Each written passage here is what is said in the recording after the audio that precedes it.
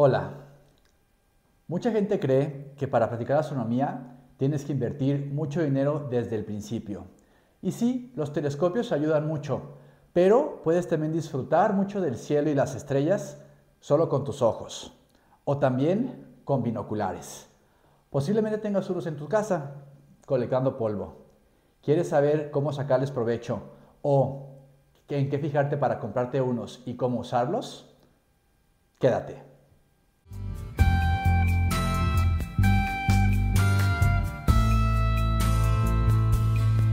Primero, ¿qué son y para qué sirven los binoculares? Los binoculares son instrumentos ópticos con varios lentes que sirven para amplificar objetos distantes. Como usamos los dos ojos, eso da un efecto más tridimensional con las cosas que ves y también más realista. También es más natural porque así vemos, a diferencia de los telescopios, que hay que usar un solo ojo y puede ser un poquito incómodo. Ahora, sobre los números, los binoculares hay de diferentes tipos. Estos de aquí, por ejemplo, dicen 7 por 50. ¿Qué quiere decir? Este es un estándar. El primer número, 7, quiere decir el número de la magnificación.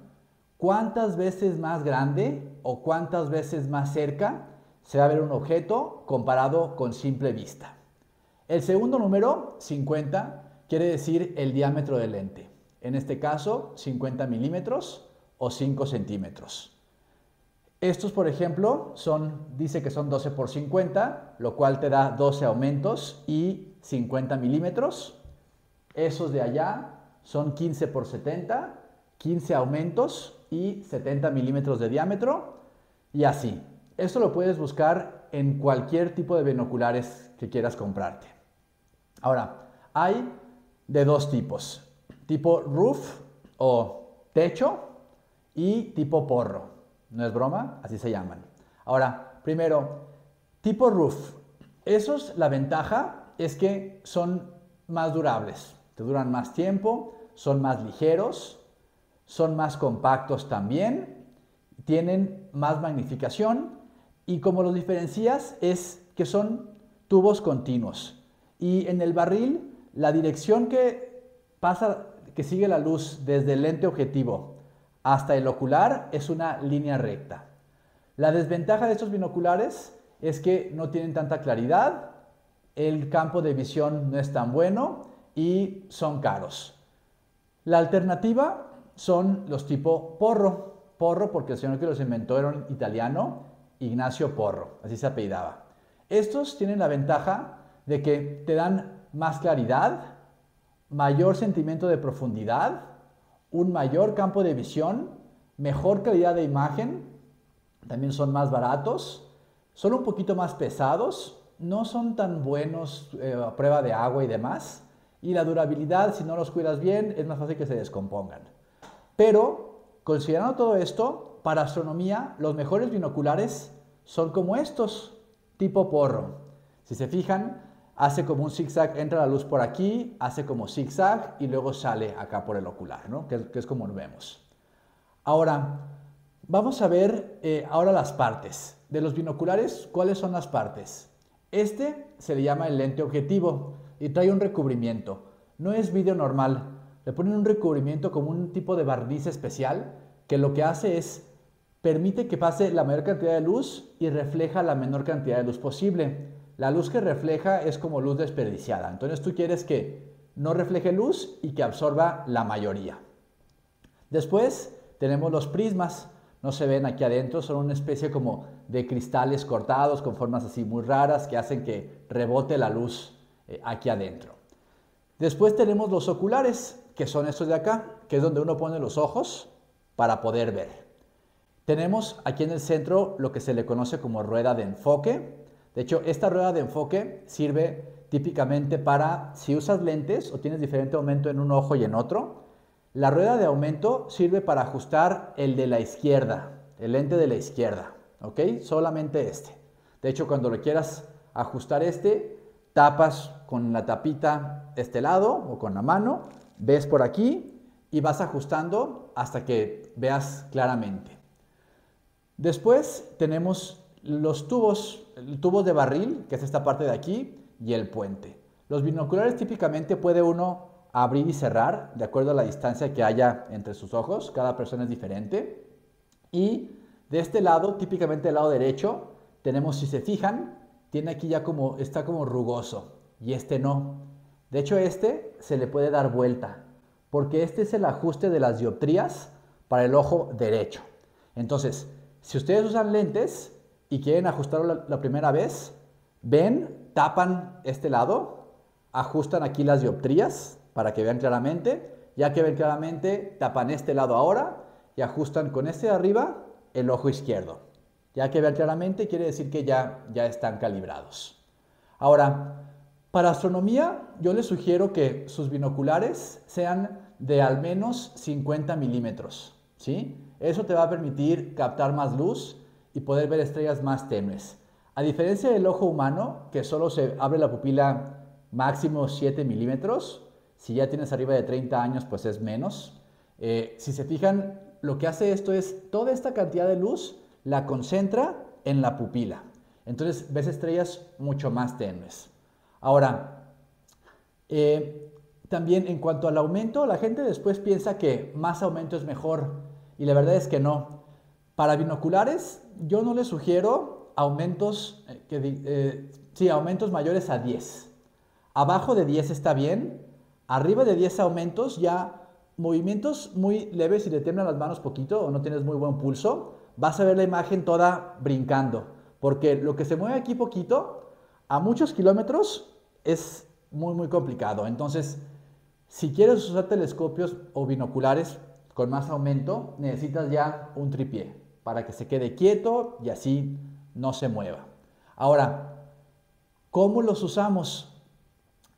Como se usan los binoculares es, primero, ves un objetivo a la distancia y lo fijas con la mirada y dejas ahí la mirada. Ya que lo tienes fijo, no quitas la vista y pones tus binoculares sobre tus ojos para ver exactamente a lo que estabas apuntando. Y después te retiras los binoculares y sigues viendo el objetivo. Esa es la manera más sencilla de usarlos. Mucha gente novata sin experiencia se pone los binoculares y luego empieza a buscar el objetivo y te complicas muchísimo y tardas mucho en encontrarlo, hasta te desesperas. Si sigues el consejo que te di, no vas a batallar tanto.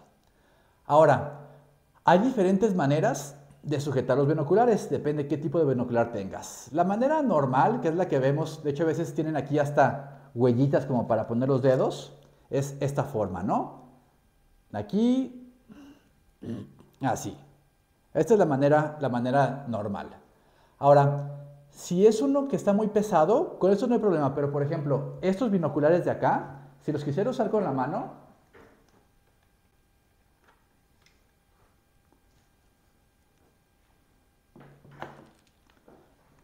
miren, los binoculares también tienen este ajuste como para poderlos montar en tripié.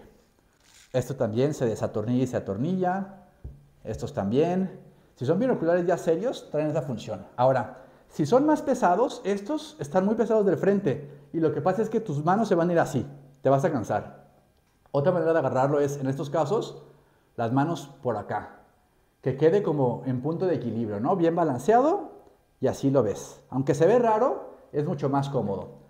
Otra manera, cuando también es muy pesado y quieres más estabilidad, se ve chistoso, pero lo tomas así, así, creas como este triángulo que te da más estabilidad y luego ves así.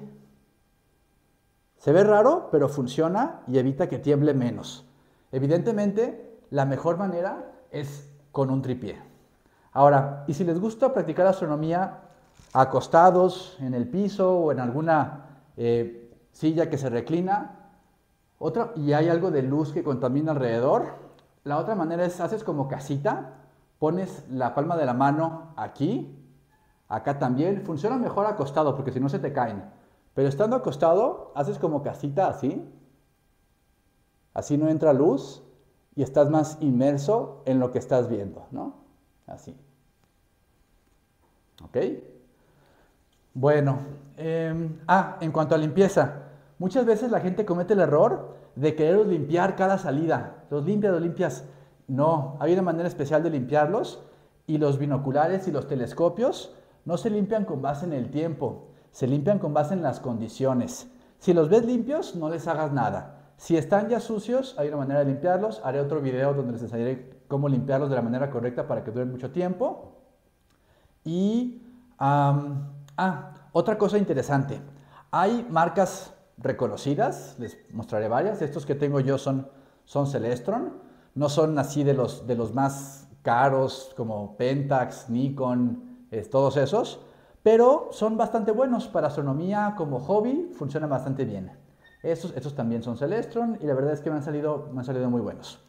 Pero encontré en internet estos. Esta es una marca china y están bastante bien. Solamente pues tengan cuidado porque pues a veces echan mentiras. Aquí dice que son 12 por 50, pero comparé los dos y básicamente se ve igual, no se ve como más aumento aquí, entonces son como 7 por 50 también. Y otra cosa que tienen que considerar es que pues puede que compren binoculares baratos y les salgan buenos. Esos creo que para lo que me costaron están bastante bien. Pero si ustedes pueden, pues para no batallarle, vayan como con marcas ya de confianza, ¿no? De repente puedes comprar binoculares y pues por querer ahorrar un dinerito no te salen buenos. Digo, si le investigan, igual y funciona. Pero pues si van a hacer la inversión, pues mejor inviertan bien una sola vez, ¿no?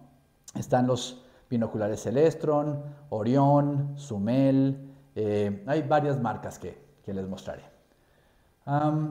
Bueno, pues de mi parte básicamente es todo. Quise comprimir mucha información en esta guía rápida para que ustedes sepan cómo usar binoculares. Platicaremos más al respecto de cómo limpiarlos, qué es lo que puede uno ver con binoculares, algunas como fotos, imágenes para que sepan qué objetos buscar en el cielo, etcétera. Pero bueno, será parte de otro video.